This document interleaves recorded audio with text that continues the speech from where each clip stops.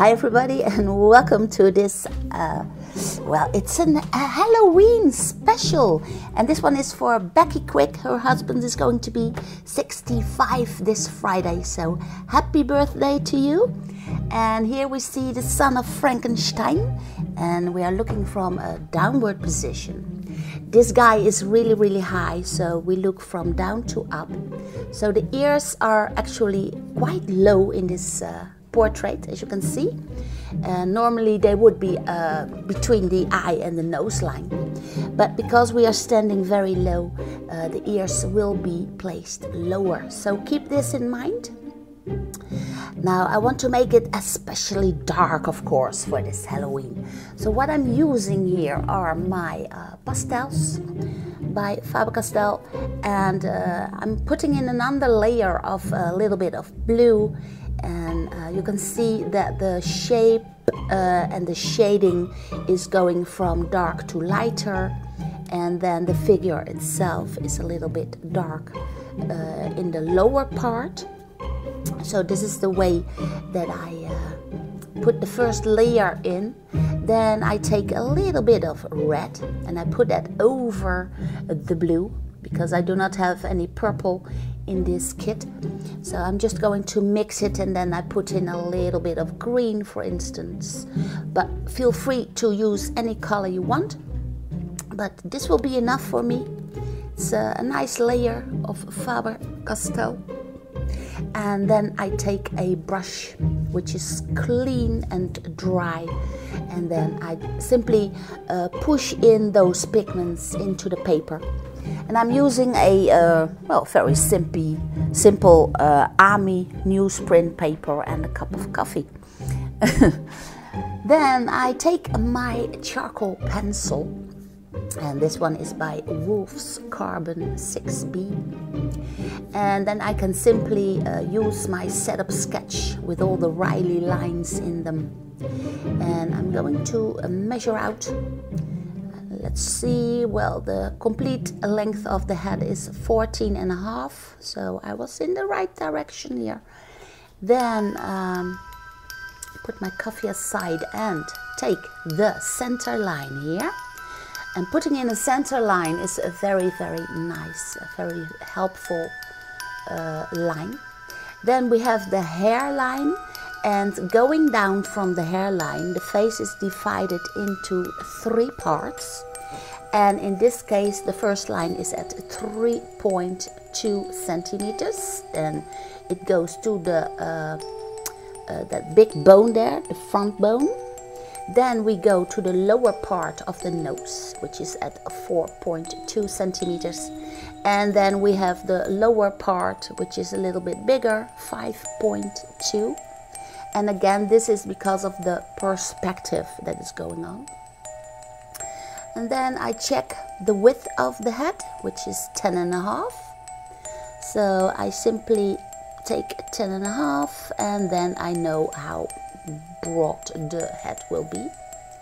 The face itself is inside the hairline, of course, as you can see here. And you can see the dorsal lines. This is the hairline. And I'm just pointing out, I'm putting in little landmarks for myself. And a face will appear eventually. Now this is the connection from that brow line, and then we have the bridge of the nose, and the nose, you can see underneath the nose again, because we are standing in a very low position. Mr. Son of Frankenstein is like a big building. So I'm just imagining a huge building, and I'm looking upwards towards that building. And you can see the eyes. The eyes are not equal. One eye is a little bit more open than the other. And also what is very important is the mouth line. You can see it. The left corner is much lower than the right corner. So I take especially notice of that. And you can see there are some beautiful lights on the upper lip that we will put in later on with the pencil eraser. Well, the upper lip is all covered in shadow again. The lower lip is hardly not noticeable. It's kind of falling away behind that upper lip. Then here we have that frown line, and there's a lot of contrast there. You can see the top of the eyelids, the upper eyelids, and then the eyes appear in the shadow again. And they are lifeless, and well, they bring a lot of nice contrast, a lot of shadow in there. And further on I put in the side of the face, of course, and he has a very, very broad chin. It's a huge chin, and well, we are standing lower than, well, maybe if we were standing in front of him, we would be reaching only the chest of this model here. So I check the side, of course, the earlobes. They are placed very, very low. So making sure that the placement of the ears is very important. You will not recognize anyone by its ears, but the placement in this case, because of the perspective, is very, very important. Now I see a big scar tissue here on the side of his head. So I make a landmark of that too. And then you can see that the neck stretches down, and this one is big too.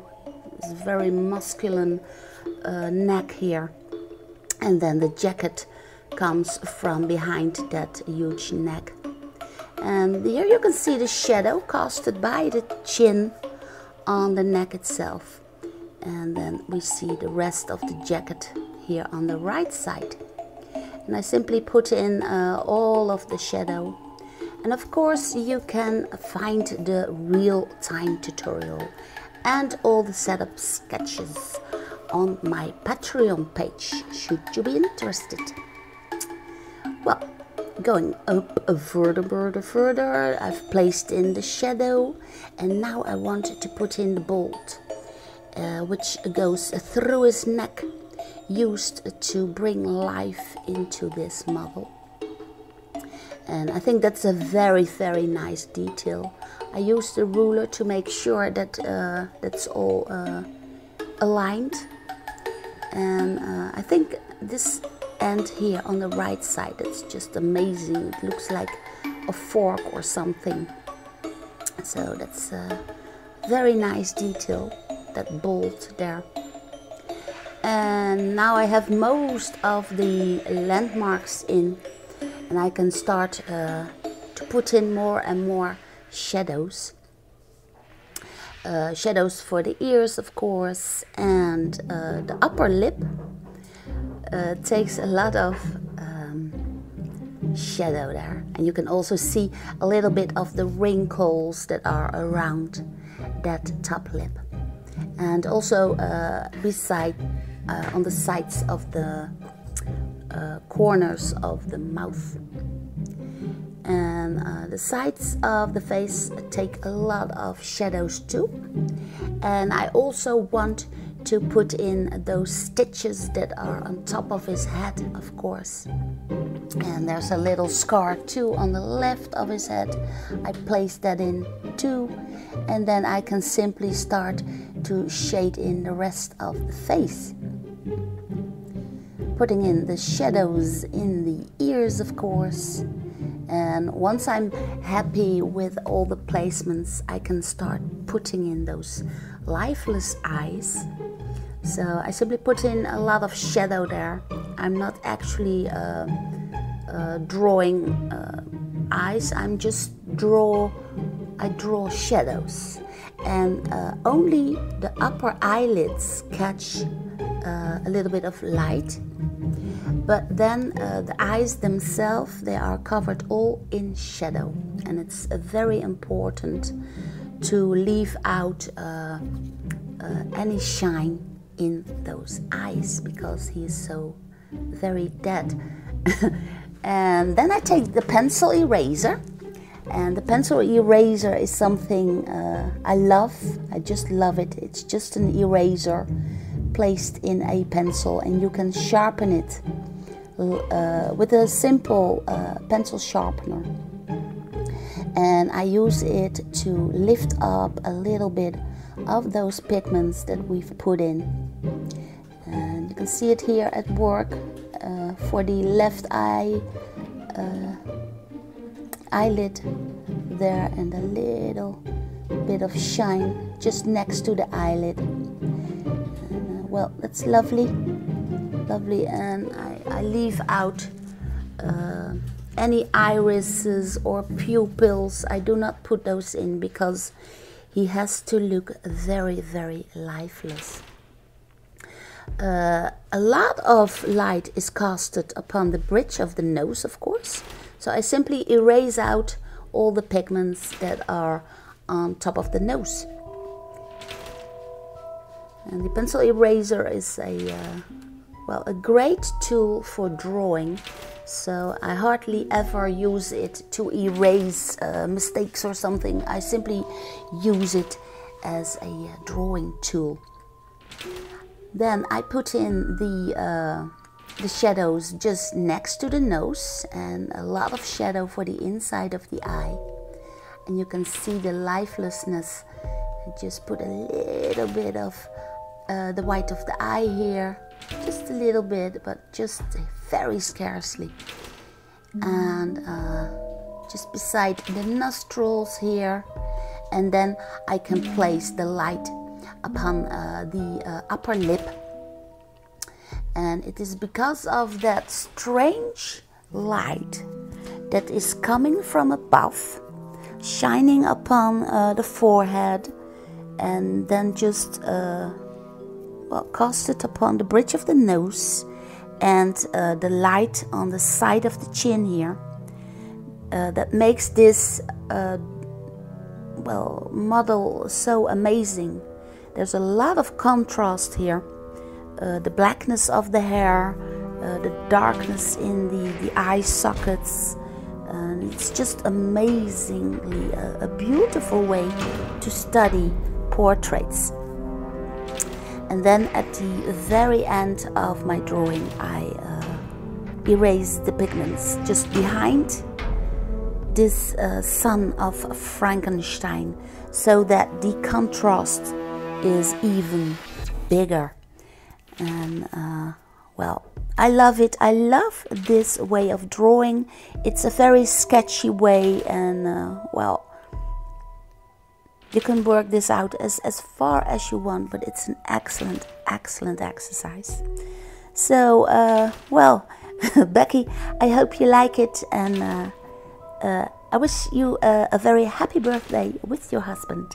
And for all of you that have been watching and drawing along with me, I wish you all the success with this amazing son of Frankenstein. Happy Halloween, everybody. Thank you for watching, and maybe I can see you. Check out my Patreon page. And I'll see you in my next tutorial. Bye bye.